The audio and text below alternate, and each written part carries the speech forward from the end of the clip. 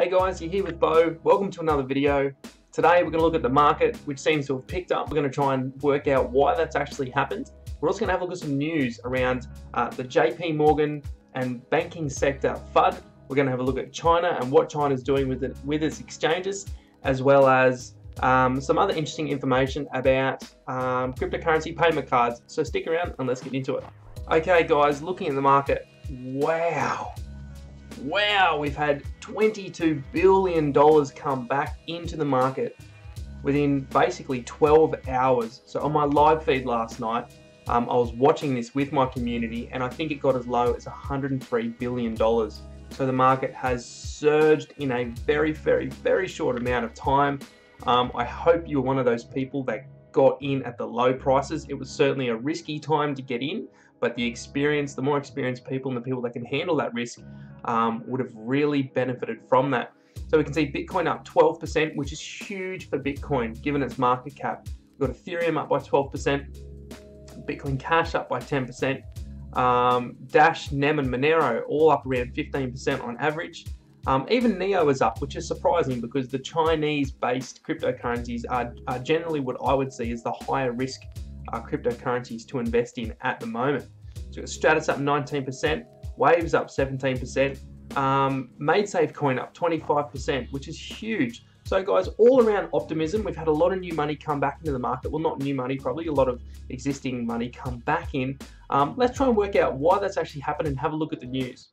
Okay guys, so this bit of news here seems to directly correlate with the increase in the market in the last 12 hours. So China has given a couple of exchanges, Huobi and OKCoin, an extra month to stay in operation before they have to shut down. So originally they were looking at all exchanges in China shutting down by September the 30th, but China has given these two exchanges an extra month because they didn't offer the ICO services, which was originally what the whole China FUD was about shutting down ICOs. So basically, as soon as that news has been released, the market has picked up, which just goes to show how reactive the market is to news, specifically news coming out of China. So personally, I believe we'll probably see a steady increase in the value of the market in general, but I don't think we're going to have huge growth up to the all-time high of 178 billion until we get official news coming out of China about how they're going to regulate ICOs, how they're going to regulate exchanges, and how China in particular can move on from this and start to abide by those regulations to start getting back into cryptocurrencies again.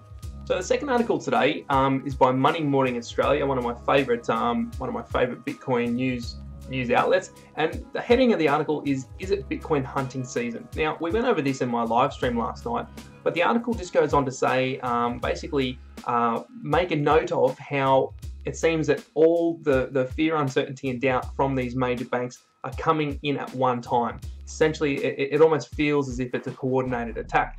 Now, one of the things I just want to point out to you guys, which is very interesting, is we obviously had the CEO of JP Morgan, which is Jamie Dimon, come out basically calling Bitcoin fraud and comparing it to tulip mania, which is ridiculous. But what I wanted something to point out to you guys, which is very interesting, is two executives of JP Morgan within 6 months of each other, back in 2014 and 2015, left JP Morgan for cryptocurrencies. So the first one is Paul Camp. Now, Paul Camp left the firm to become the CFO of Circle, which is a digital currency wallet company. So here we go. Here's the article right here from back in 2014. Now, the second one is Blythe Masters, who was the head of global commodities for JP Morgan, left in March 2015 to become the CEO of Digital Asset Holdings, a company looking to use Bitcoin technology to make trading more efficient for financial institutions. And here we go here. Here is Digital Asset Holdings. So guys, that's just a bit of interesting information. And like I said in my live stream last night, I'd love to hear Jamie Dimon's thoughts on those two executives that left JP Morgan for cryptocurrencies a couple of years ago. For the last article today, more attempts to bring e-commerce to world's 2 billion unbanked. So it goes into how the rise of cryptocurrency debit cards such as 10x and Monaco are starting to change the way businesses can actually accept cryptocurrencies by the instantaneous conversion of that cryptocurrency to fiat, both allowing the user to use cryptocurrencies and the vendor to receive money as they normally would if it was traditional fiat currency.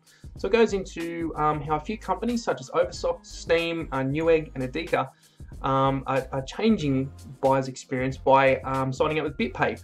Now, BitPay does the same thing where someone can pay in a cryptocurrency. It instantaneously basically transfers that to fiat currency for the vendor, basically allowing them to accept Bitcoin and different cryptocurrencies without having to set up the wallets and to actually accept that cryptocurrency themselves. So really interesting stuff, and it goes into how there's another startup company in addition to 10x and Monaco looking at offering a multi-currency debit card. So here we have Centra.